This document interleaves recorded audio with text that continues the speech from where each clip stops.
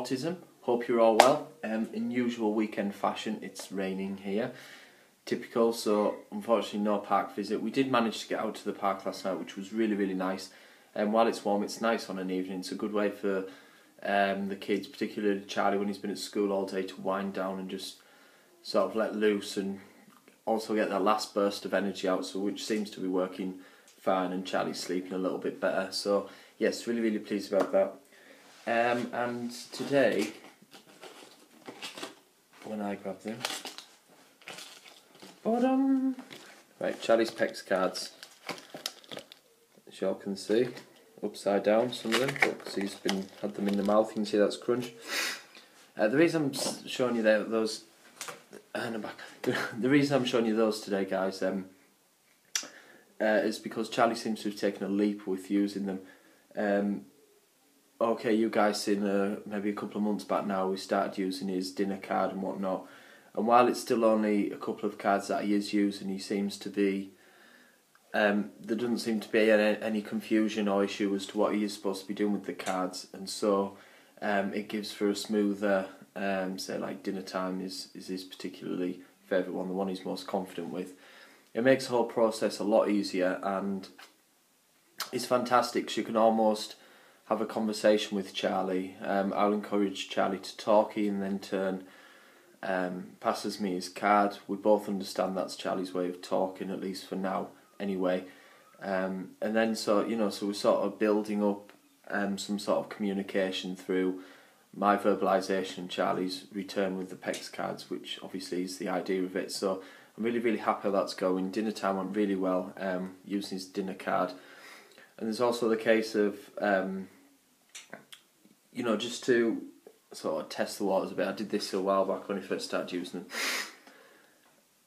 I actually moved the card a fair bit away from him to see if he'll seek it out to come back. So I'm confident he knows that's what the card is being used for, rather than just picking it up, passing it, picking it up, passing it, which is fine. That's absolutely great, and he's getting the point over.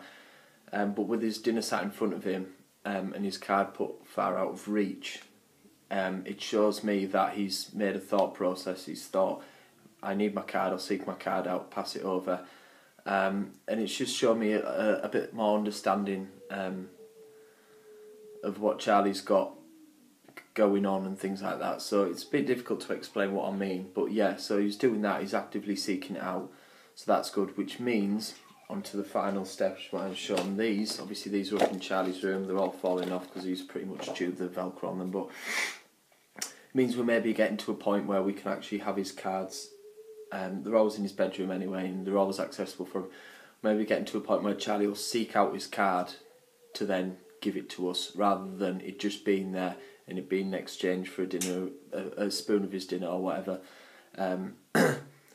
So that's sort of like a step up, I guess, from the objects of reference he uses pretty much a lot at the minute, with his cup for his drink, obviously, and the remote control if he wants channel change and etc. So I'm hoping in time he will take these cards and pass us them, rather than just seeing it side of his dinner and just passing it over. So that's the next step we're making, and hopefully it will go well. It seems to be going well so far. So that's about it for today, guys. I just want to fit that in. I can't tell you a lot about what Charlie's been doing, because, to be fair, he's not really done a lot. The weather's been rubbish. But yes, so I will leave it there, guys. But as usual, if you have any questions, we're encouraging questions now, just to keep things rolling nice and active. And, of course, we're doing this because we want to help. So, yes, if you like what we're doing, please click subscribe. And very, very soon you will be seeing our new show called How to Play the Autism Way, or Learn to Play the Autism Way. We haven't locked in which one yet, but the reason it's taken so long, and I announced it a while ago, is this is going to be our first full, proper, structured, sort of laid out attempt at doing a show rather than a vlog, or one of us just chatting and putting some title cards over the start, whatever. So please be patient with that, but yeah, we've got lots of plans for that. It's going to be awesome. But yeah, so stay subscribed for that. If you haven't already, please click subscribe. Really help us out.